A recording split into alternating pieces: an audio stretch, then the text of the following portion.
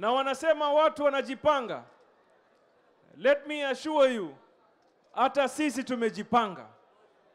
Na kama hawaamini tumejipanga, tuombea Mwenyezi Mungu awape uhai, siku zifike, ama kweli watajua kwa nini kuku hatoi maziwa, my friend.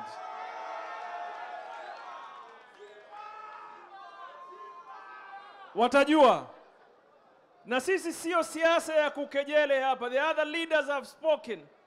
Kuna watu wanaamini ati wao wakimkejele Raila Odinga is what will give them fame and popularity.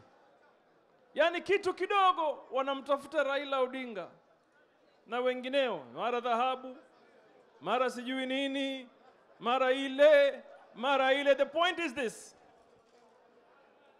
hawa ni wazi kwamba hawana agenda. 1, 2, sisi tumejipanga, and our focus sio watu wale.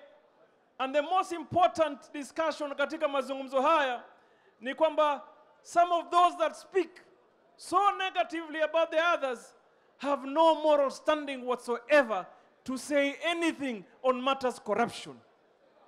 Hawana. What moral authority does William Ruto have to speak matters corruption? Ana nini?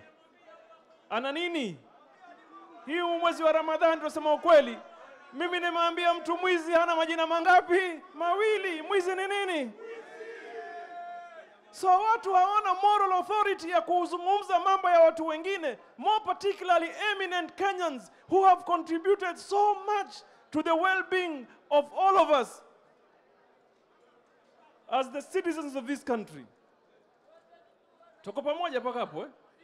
So wengine wataongea sana, sijui because they have no agenda.